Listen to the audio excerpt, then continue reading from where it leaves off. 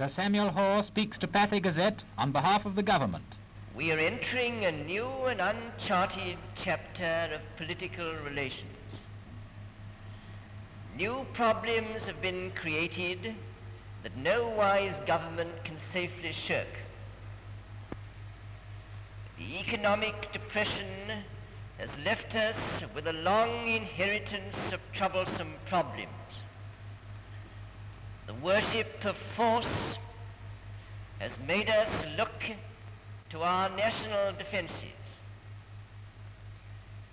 The attack upon collective security has made it all the more necessary for those who believe in the League to stand by the principles of the League. It is because our eyes are fixed so intently upon the future that the British government, with a great body of support behind it,